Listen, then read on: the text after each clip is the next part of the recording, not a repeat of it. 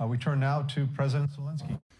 Thank you very much, Mr. President Biden. Thank you for this summit, for another step in consolidating the world in defense of freedom. Dear colleagues, now is a decisive time, and it is our joint responsibility. What exactly will determine this time? Will we pass on to our children and grandchildren the values of freedom that we have ourselves, or will they have to fight for democracy from scratch?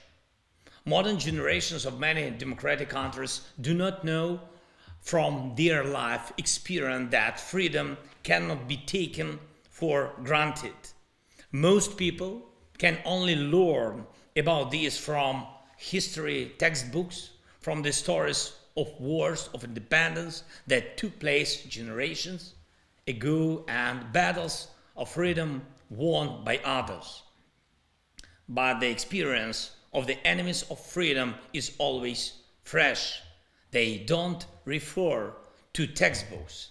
They know how to break democracy and destroy life. It is enough for them to have their slightest feeling that they can go unpunished, and then evil acts. This is where the threat to our values comes from. This is why democracy is in danger. Ukraine knows what it is to fight for democracy right now, and let our experience of preserving freedom during total war help protect the free world, each of your peoples.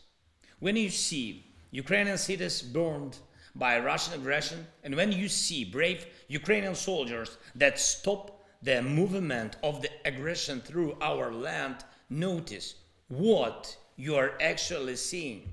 This is deciding the fate of not only Ukraine, this is deciding the fate of everyone who is used to living freely. Russian propagandists and accomplices like that. Allegedly, the West is fighting against Russia on the territory of Ukraine. It's worth understanding what is really going on. It is Ukraine that tyrannical Russia is able to reach with its bloody hands, with missiles and artillery, bombs and tanks. But the Kremlin's ambitions does not and just where its hands reach. Russia has been at war with all of you for a long time, with the democracies of the world. It fights via disinformation, election interference, espionage, corruption, exporting, cybercrime, by trying to trigger an energy crisis and price explosions in markets that will hit your people with insane electricity or gas bills.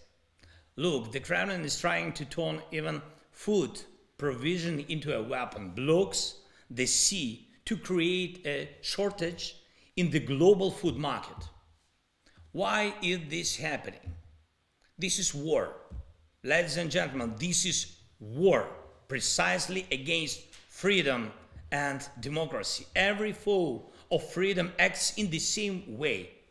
I emphasize they act. The enemies of freedom have not lost a single year in recent decades. They channeled all their time and unlimited money which they gained in trade with the free world to weaken and to corrupt and to undermine democracy. But have all the efforts of the free world been aimed at limiting the aggressive potential of tyrants and autocrats and at bringing them to legal responsibility for their crimes? Unfortunately, no. We have to fix it. Democracy must be able to act and act in advance.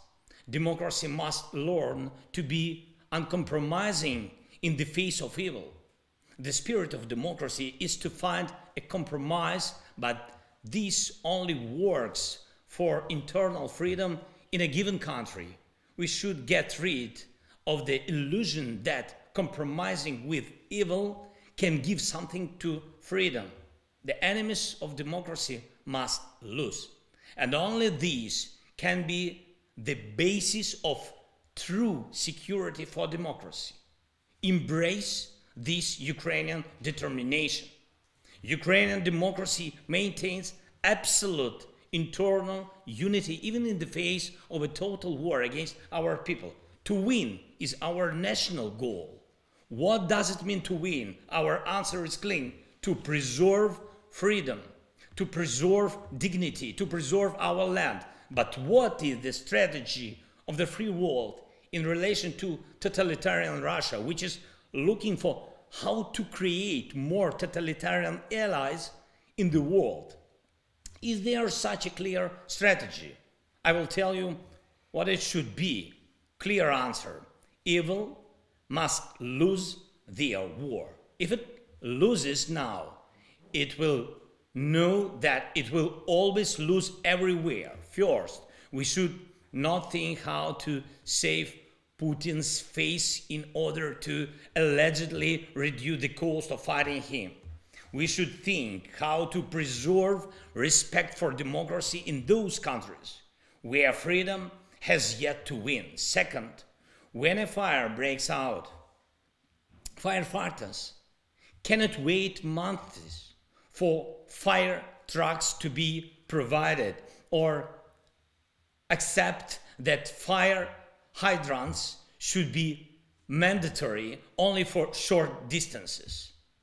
It works the same way in war. The more restrictions on the defenders, the more casualties and destruction, because the flames of aggression now know bounds. That is why the defense of democracy must have all the weapons that will reliably guarantee the defeat of the aggressor. Third, Russians must contribute to protection the world from their Kremlin, whose impunity they have tolerated. It is necessary to look for, freeze, and direct for recovery not only individual assets of the aggressor state and individual related parties, but all assets of Russia and Russian wealthy who have traded silence for increasing their wealth. They must have a motive to act in defense of freedom and to bring an end to this aggression and the Kremlin's terrorist rule. Dear colleagues, war makes things crystal clear.